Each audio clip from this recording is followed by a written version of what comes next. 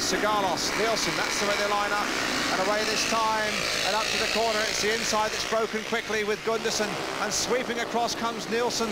Nielsen around the outside of everybody there. Sigalos is just holding him out there as they ducked and dived.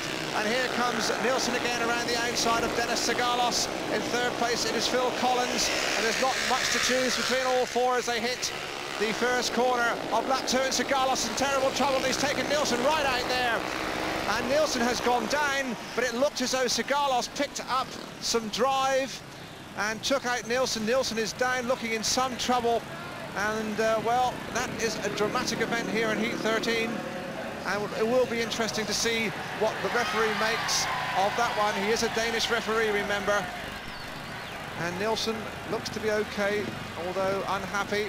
We'll look at the replay. Nielsen's on his feet. Sigalos goes across. Let's watch. And it looks, here you can see Sigalos losing his helmet colour. Now, what does he do? Because it looked to us as though he missed the corner and really took Nielsen straight out into the fence. It happened around about here. There he goes. Now, he's as well to maintain control. Comes down a bit awkwardly, takes Nielsen right out there, and really Dennis Sigalos must be adjudged the guilty man there. Nielsen's gone down, but Sigalos looked to be the cause of all the trouble. I can't really understand the guy, but I think I'm back in. You know, I should be back in. It wasn't my fault. I just hooked up traction and you know, lifted, and Hans went into the fence, and I'm sure Hans accepts that. It happens at racing all the time. Were you excluded at first? Yes, I was, and it's ridiculous. I shouldn't be. But the referee's now said you can go back in. Well, I think so. I can't really understand him. I think so. The light's still on.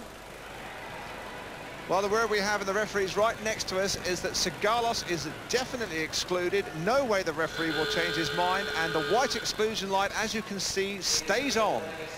Well, there is Dennis Sigalos. The referee, Jürgen Deutsch, will not change his mind, and Dennis really now says he's going to go out anyway. He is wasting everybody's time. He's being very, very silly because the referee will not change his mind. The tapes are up, and Sigalos there is gesturing, and this really is just a little ludicrous, and this is so unfortunate. Dennis, normally the most imperturbable character, clearly emoting there and upset about that decision.